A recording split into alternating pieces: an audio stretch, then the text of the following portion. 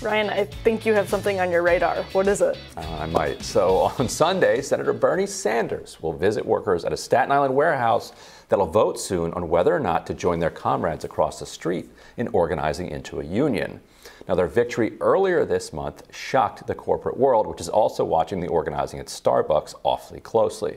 And while Democrats have been face-planting in Congress, the Amazon victory by a ragtag crew with just $120,000 from GoFundMe has raised the question of what value there really is in electoral politics.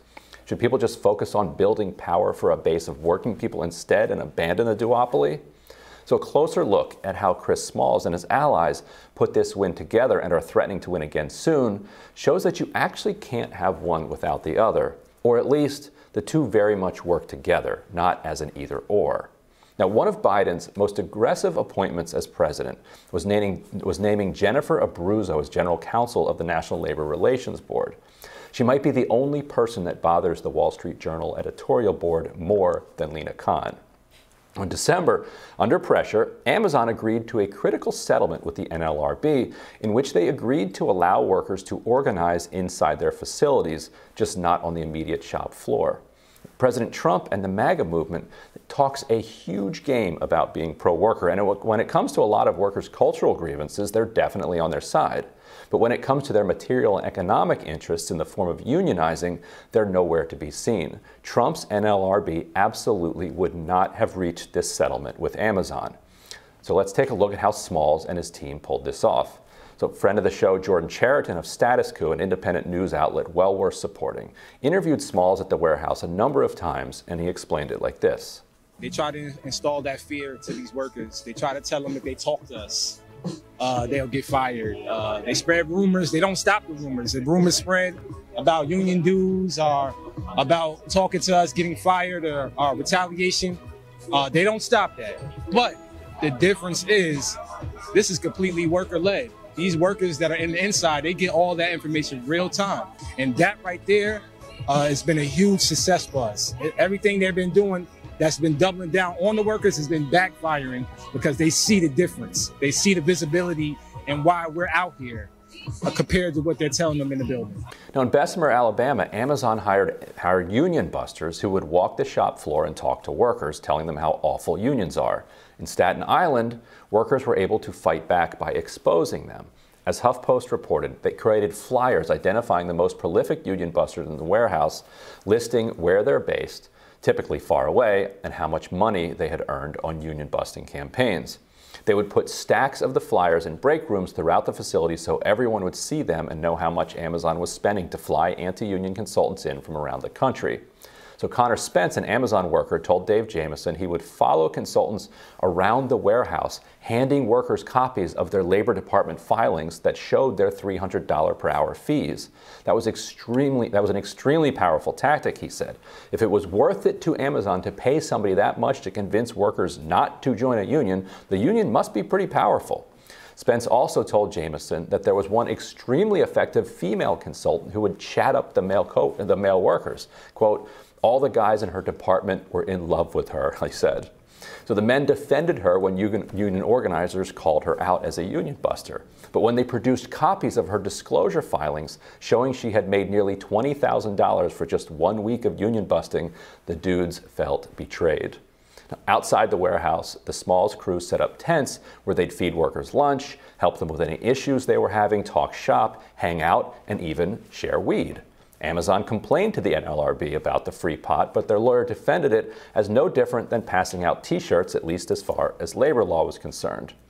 Now, without that work inside the warehouse and without all the organizing in that tent outside the warehouse, there's simply no way they could have successfully organized the union.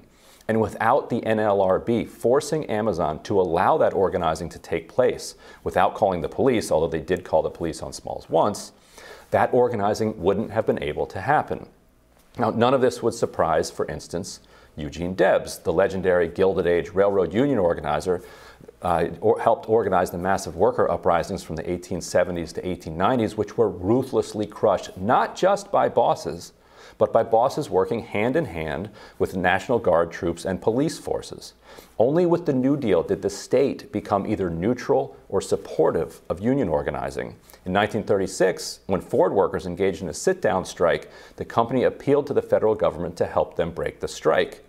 FDR told Ford that it was their problem and to go work it out themselves. FDR didn't help, but by not crushing the workers, he gave them the chance to win, and they did. In the 1980s, that reversed, with President Reagan actively siding with companies to crush unions. So it's not that electing Democrats today magically brings about a union movement or will get your own workplace unionized. But what it did here was give the workers a fair shot.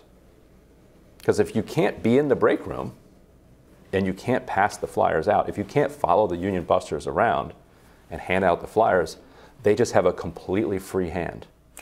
Yeah, you're raising a really, I think, important point for the right to listen to. And it's because, so in fairness, a lot happened between FDR and Reagan. A lot happened in the economy, and a lot happened with workers and with corporations and law and all of that. And I think that's why, as I wrote in the Federalist last week, you have a lot of people caught between big labor and big business, both of which are corrupt institutions that are not always, do not always have workers' best interests in hand. And so on the right, Smalls was on Tucker's show. I wrote this long piece in the Federalist about why conservatives should support the union. There's some sort of like flirtation with the idea that, you know, Amazon is a huge employer. There are a lot of people whose, as you say, material interests are on the line. This is not an abstract intellectual debate. They have a horrible safety record that is way worse than their competitors. People's existence and livelihoods are on the line immediately. And so what happens is you need a way for this to trickle from, you know, the conservative talkers into actual action. And I had Matt Stoller on Federalist Radio Hour this week to talk about this in terms of antitrust. And he made such an interesting point. He was like, if Donald Trump was in charge of, you know, like you don't have Lena Khan under Donald Trump. And so like the Republican Party and conservatives might want to talk about unions. But until that translates into the bureaucratic infrastructure of like the NLRB, you are, you could actually be just talking and then undercutting the interests that you're talking about, even if you think politically it's best. Right, because like the current MAGA movement has kind of gone ahead of itself so hard that it's still the NLRB types are just Reagan era lawyers who just are in there to bust the union. But you're right, the independent nature of the Smalls crew was key to this. It was big labor, which tried to organize Bessemer. First of all, they didn't even go door to door because they were worried about COVID. So they're just texting workers. Like, not surprising that that they got hammered there. And it's one thing to have access to a break room, but if you don't work there, you don't have access to the break room. So what Smalls had is allies. I mean, he worked for the warehouse for 5 years. He helped set it up. He hired a lot of the people who are currently there. So he knows all these people going in and out. And so their organizers are actual organic workers, not organizers who managed to like trick their way into getting a job inside the warehouse to then organize it from the inside, which if you do that, good for you, good luck. You can try it. It just feels more natural. Well, and like nobody's going to mistake Chris Smalls for like a big labor suit who's kind of sneaking his way in there. And so that gives them access to the break room. And it's the NLRB that says, no, you have to give them access to this break room. And if you don't, we're coming at you, we're suing you, we're coming at you, you broke your agreement, etc. And that's also why this independent format, I've talked to sort of experts about this question. They say, yes, the independent, you lose a lot of resources that big labor legitimately has when you go the independent route. But at the same time, the benefit, in addition to being sort of leaner and all of that, is that Chris Smalls actually represents the interest of the workers, and you don't have, as you say, a suit sort of flying in from DC who is telling workers what their interests are, instead of having workers say what their interests are. You're cutting out an often corrupt and unhelpful middleman. And the argument that they often made in Bessemer is like, look, all these union dues are just going to pay these huge salaries of these union executives and these union bosses who live in Washington, D.C. and have these giant buildings and these mansions. And you're like, well, every organization needs an administrator. You can make that argument and you can push back. But if you're saying that all of the union dues are going to go to ALU, this little Smalls organization, which is out there already making lunch for you, handing out weed, you're like, okay, that's fine.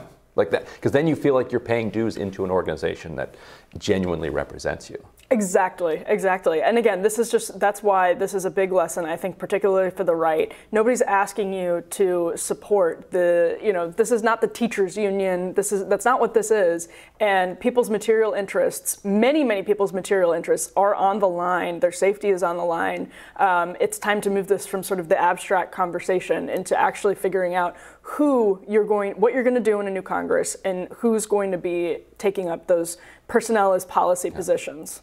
I think as long as Mitch McConnell is running the Senate, it's going to be the old school. You're right. And, Yeah, there's no question about that. All right, looking forward to what's on your radar up next.